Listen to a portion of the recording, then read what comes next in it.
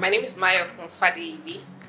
I'm the Senior Vice President for West Africa at AutoCheck. So you know how they have the what's, the how, the when? I'm the how. I'd say two things stand out. There's a lot, but two things really stand out. And in as much as it's a lot, I really love it because it gives you a broad range of experience, which for me is really, really exciting.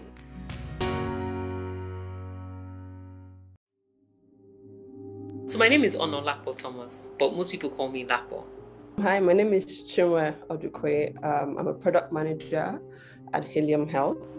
I work at Film House. I'm the Chief People Officer at the Film House Group. And I'm basically in charge of ensuring that our people management practices are top-notch. In the early stages, or the early stage of my career, it was about self-discovery. I stumbled into IT by default. When I graduated high school, I didn't know what I wanted to do. I most certainly thought that I would spend my life practicing law. As a matter of fact, my peers voted me least likely to transition out of law. My dream was following my mom's footsteps. She was a banker, so I just inevitably thought I would end up being a banker. I knew that I wasn't going to practice engineering as soon as I finished school. And I've always been sort of intrigued by financial, service industry, banking at that particular time. I think what we do, our mission, we can trace what we're doing. I mean, we're changing healthcare. Being part of that mission and seeing it being implemented and the impact that we have is what's exciting. I left the comfort of legal practice and have transitioned now and literally seen the light in renewable energy. I love the work that we do at Daystar Power, because not only are we providing cleaner energy and helping companies decarbonize their electricity supply, but we're also offering significant cost savings. As the head of fulfillment operations, right, when TradeDepot, we decided we want to scale, whether to reach more retailers within a city, a new city, or country. My job is to ensure that we have the fulfillment infrastructure that will enable us to reach those, distribute goods to and reach those retailers. So I think there are a lot of interesting things and exciting things about AutoCheck, but I think one of the ones that stand out to me is just the value that we're providing across Africa. Okay, so my name is Jean Kula.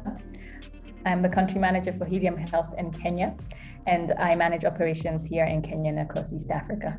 The fact that we are working on something that I'm so passionate about, improving the quality of healthcare, improving the lives of people, and the fact that I get to do that with people who I genuinely enjoy working with is super awesome. My name is Patricia Galega. I'm a junior field service engineer at Daystar Power Energy Solutions. I helped to anchor a number of projects which helped for the seamless running of my department and was critical for the growth of my department. My name is Shiko Mugambi. I'm originally from Kenya, but I live in Lagos. I'm the Chief of Staff and Head of Investor Relations at Kobo 360. Kobo 360 is an e-logistics and fintech platform where we connect micro fleet owners to shippers who have logistics needs. In school, I did, my undergraduate degree was in actuarial science, and I'm also a certified public accountant, and then I have an MBA as well. So I studied economics and international relations at the University of Aberdeen in Scotland. My first job, I worked for the leading investment bank in Nigeria, Chapel Hill, and I started off as an investment manager. So I was working within the asset management team, and then I started doing a bit of research, like equity research, before I found myself in HR. So I did that for about 3 years, and it was great actually. It was a lot of fun. I wouldn't say I have experienced any. Yes, there has been bias at my previous role. There are just certain experiences that women find themselves facing that are unique because of the fact that we are women. There's a scenario or situations where you're saying something and nobody feels like you're not being heard. Which I don't think is so much the case for men. It's evident that it does exist, but let me focus on how I don't focus on that. Perhaps what has changed is my perspective in knowing that if you have a bias against me, that's a limitation on you and it's not reflective at all of who I am or what I can do. I think I was fortunate actually because I was able to see women that led with value rather than the gender thing because it was very male dominated. How do I answer bias and discrimination? I focus on the things within my control.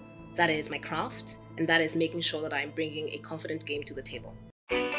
What would I say are some key parts of my life that have sort of built me into who I am today? A couple of things that, in fact, they're things that have recently become apparent to me is, first of all, just give yourself grace. There's a lot of things that you don't know and you will make many mistakes, but everybody's figuring it out as they go along. Self-discovery, know who you are, because I believe that, women, we give life, we birth life, and I think anybody that is threatened by that is missing out. One mantra I live by is, I can do all things through Christ who gives me strength. I probably say that to myself at least 10 times a day. I would tell every woman, dream big, right? Don't let anybody tell you that you can't do what you believe you can do. I would advise women that also want to venture into roles like mine to be fearless, basically, to learn to really trust and believe in themselves. Self-discovery, know who you are, get a mentor, because they've walked your path some way or the other. It doesn't have to be the same industry, it's not like you're emulating exactly who someone else is, but you just need someone to help you navigate. Whatever label anybody wants to put on you, it's your job to prove to them that, listen, I deserve to be here, I can do it, and give them the results that back it up. It starts with you. Nobody is coming to save you. Nobody's going to do what you do better than you. Everything starts with you. I will celebrate women's achievements. I will challenge gender stereotypes, discrimination, and bias. I will forge positive visibility of women by being an example. I will celebrate women's achievements. I will challenge gender stereotypes, discrimination, and bias. I most certainly will forge positive visibility of women. I will maintain a gender equal mindset. I will call out gendered actions or assumptions. I will maintain a gender equal mindset. I will celebrate women's achievements. I will challenge gender stereotype, discrimination,